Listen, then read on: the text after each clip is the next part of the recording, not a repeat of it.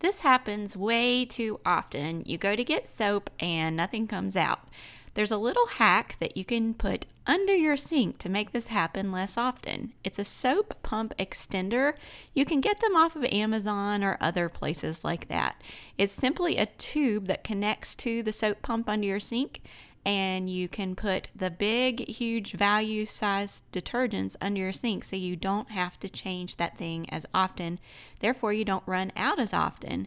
It saves a lot of time and it saves money because you can buy in bulk and not have to get the small refill bottles. It's also a lot less messy because you don't have to refill your soap dispenser from the top. That typically ends in a soapy spill on top of the sink that runs everywhere, and you end up having to clean that up with paper towels.